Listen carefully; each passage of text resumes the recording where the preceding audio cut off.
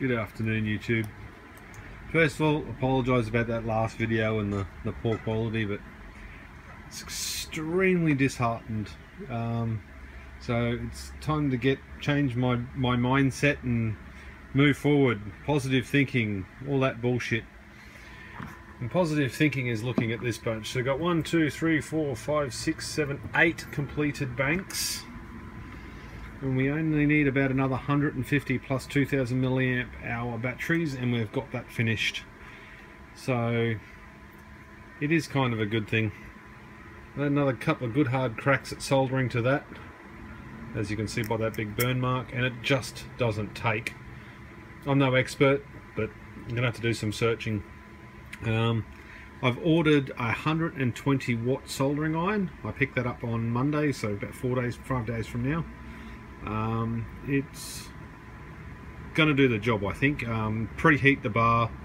I'm gonna mark it and then load it, scribe it so I know where the cells are, and then preload it. So once the solder's on there, hopefully I can do the rest. Otherwise, I am going to just consider the bus bar as a complete loss and change it to another way of doing it. Seems like a waste throwing away that many cells, but all those cells will be going in the bin unless I can sell them off cheap, which I really don't think they're worth it. Those ones there are all completely dead, and they're 14s,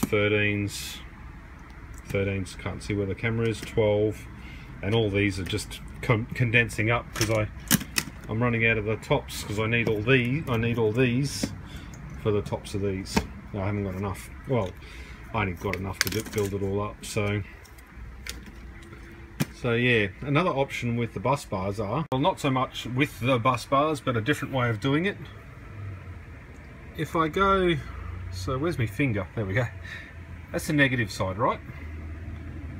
If I go fuse, fuse, fuse, fuse, and then on the other side run the copper wire down this side, and then go back to that one, fuse, fuse, fuse, fuse. My theory says that will fuse all 6 cells, and then I can just join them together or loop them around or do whatever they do that way. So if I can't work out the bus bar thing, that's the way I'm going to go. That wire is ever so slightly off that plastic. It hasn't got the clearance as if it was a bus bar. And then